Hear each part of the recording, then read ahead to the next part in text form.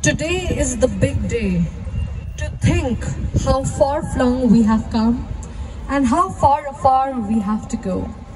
Along with multifarious struggles and triumphs, there is much more to thrive and much more to show.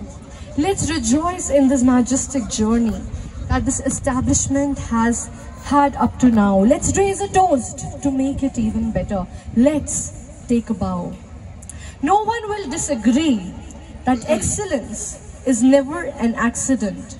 It is the result of high intention, sincere effort, intelligent direction, skillful execution, and vision to see obstacles as opportunities. We have arrived at the most prestigious awards now. It takes determination to see a dream come to pass. The question is not how or when you will start, but how you will finish.